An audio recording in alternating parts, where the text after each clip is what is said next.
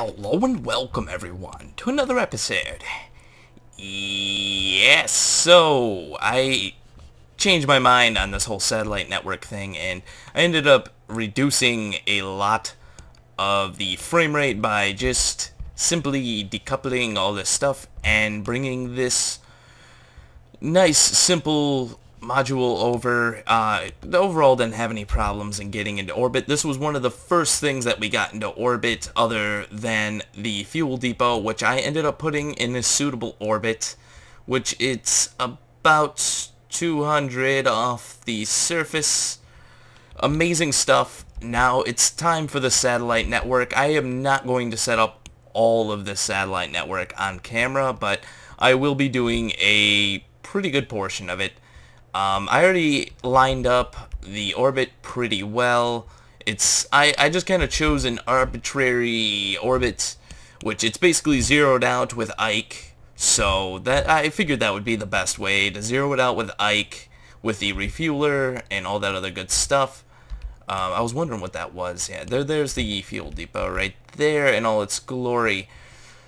So, I have to kind of apologize because I didn't intend on something happening that happened. Now, this is going to get a little screwed up, but what can we do? So, I will be decoupling this here. I will see you later, Mr. Probe. And then we'll be doing one orbit around, basically just to get away from the thing and let it kind of continue on its orbit. And then once we come back around, basically on the same exact plane, I will be doing a 45, I will be burning until we hit 45 degrees. So I'm just going to leave this on like warp 5. That should be good. I'll just call that warp 5 for now. Actually, I'll just, whatever. Screw it. Let's see. So, the thing I have to apologize for, and I kind of just went off on a tangent there. What ended up happening is I ended up leaving for the weekend, and I went up to visit my girlfriend, and I figured I would have some videos done and then I would be able to release them while I'm up there, and basically, I brought my laptop with me. I was like fully prepared with everything, and what ended up basically happening is the last video, which is my 200th finale episode and all that good stuff of getting all this crap to Duna, yeah, it took a lot longer than I expected. That's all I'm gonna say. And I ended up basically spending the entire night shooting that one video. I basically played for about 10 hours, give or take.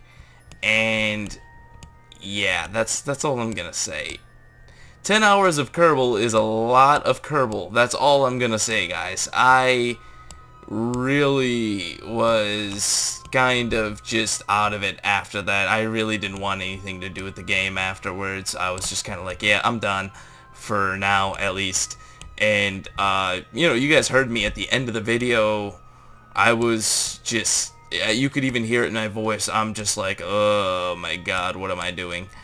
But it was pretty intense. I planned on having at least like a few episodes, like at least trying to come out at that time, but there was only so much I could do, and I really apologize for that. So I already lined up our first orbit here. We're gonna do a burn to get to 45 degrees. I will be releasing my first probe from there. This thing is gonna get a little wobbly as well, I should mention. It really doesn't like the fact that when you're flying this thing, I mean, it's off-center a little bit just because of the fact that it doesn't have the probe there that it should. And there's really no other way I could really solve that problem. So, other than stacking them, but I don't like that idea. It would make the satellite look a little bit different, and I just didn't like that idea from the beginning when I first designed this initial module. I just didn't like that idea.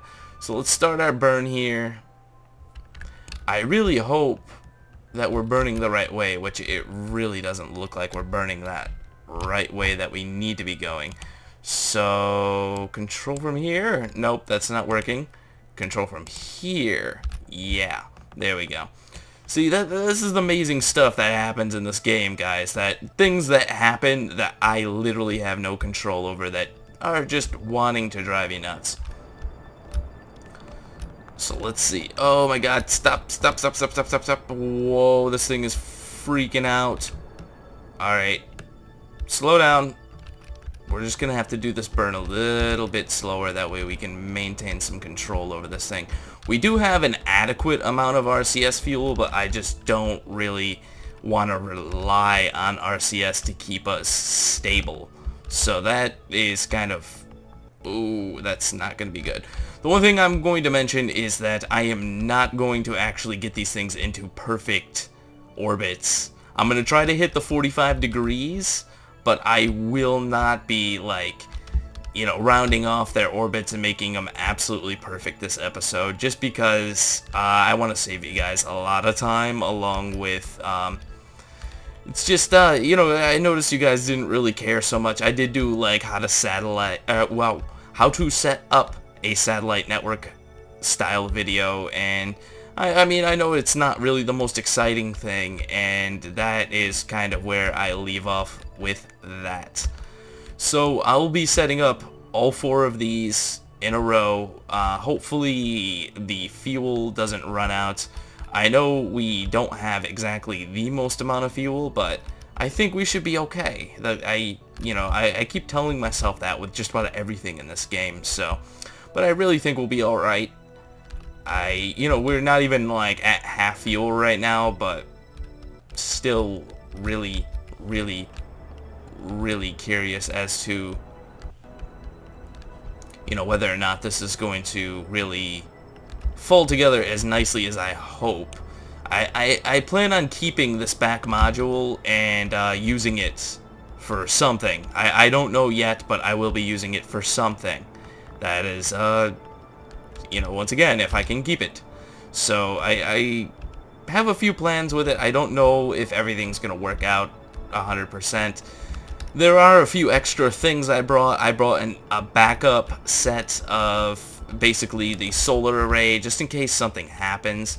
A few people may have noticed that already. I don't know 100%, but that was one thing I just wanted to bring because I didn't feel 100% secure that the one that I brought would make it to the surface and everything else, and I just want to, you know, I don't want to end up, you know, basically doing all this and I have a destroyed panel, and that would just kind of suck. So we have reached our 45-degree orbit, and we will be dumping this satellite here. I will be doing a lot of the lining up. Eventually, I might not do it at the end of this episode, but I definitely will be lining them all up off camera. Now, when I say that too, I'm talking about just everything. The orbits on the, like, you know, the second pass that we make, it might not be 100% perfect, so I might end up, you know, just fixing some of that stuff later. So we'll get rid of this guy here. See ya. There we go. So now we got some symmetry back, which should be kind of good. I mean, I really hope we don't have to worry about very much. So we're going to do 1 orbit around, and I'll drop off that 3rd one at the 90. That thing is just flying away. Now, once again, this satellite network isn't going to be 100% perfect. I think I've stated this on every one of my satellite network setups. It's just, you know, it's not going to be 100% perfect. There are, you know, some flaws with it. It's not going to be synchronized. It's not the best way to go about setting up a satellite network. It definitely works, but I am going to say that right now that, you know, we could potentially do it a little bit better, but I don't have any mods or any of that kind of stuff to really help set up. So that's kind of the main problem with all of that. I should line up... Actually, no, I'm going to line up with this one, because this one's going to be perfect, and this one might have changed. So that will make things a little bit easier. So we need to get this at 90, I believe.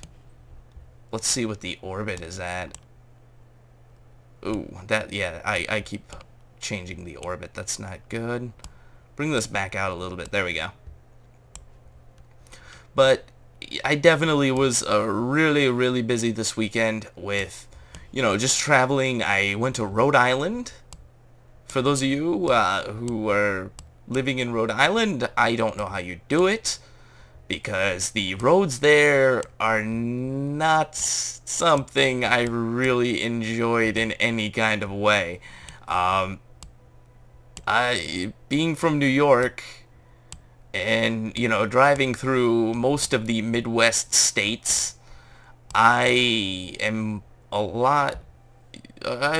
more used to the way things were there along with New York, and you guys do not follow any of these kind of things in any kind of way.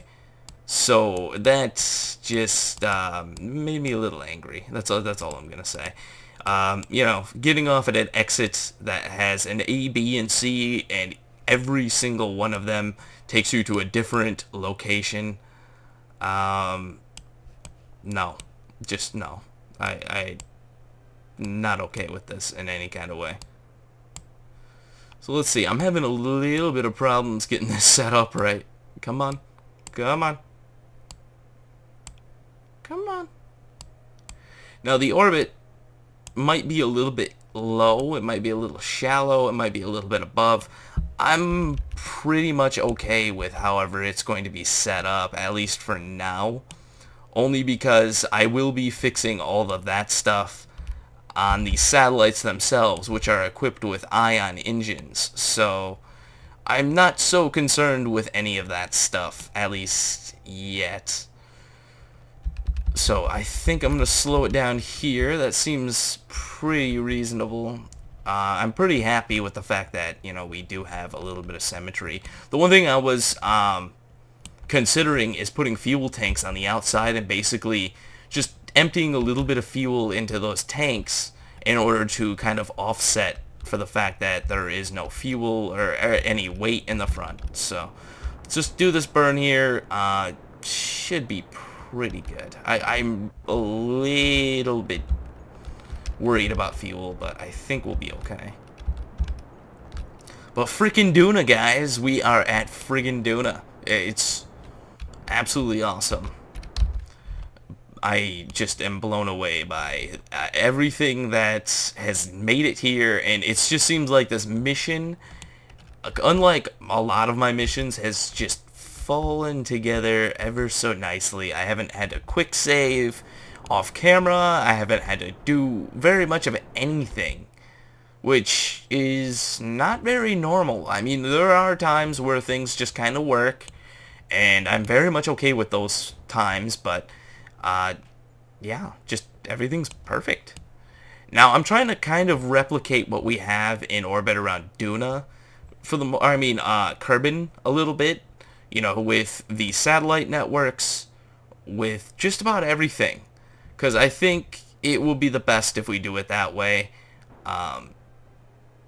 The space stations and all that stuff that we got here, you know, I wanted to put the fuel depot at 200,000. Everything just kind of at like a really kind of decent altitude that just works out for everything. One thing I was thinking to reuse this thing for too is if I bring out, I have a planned kind of like shuttle possibly to bring out here, some kind of a, not a plane, but basically just something that can move between Ike and Duna. That will be a good thing to have. Just something to kind of just move stuff around. There we go. We're almost there. Just a little bit more. Come on. There we go. Perfect. Now this one's at 90. Yeah, 90. That works. Let's see how far away the other ones are, if I can even see them. I don't even think I can see them from here, or at least from this distance.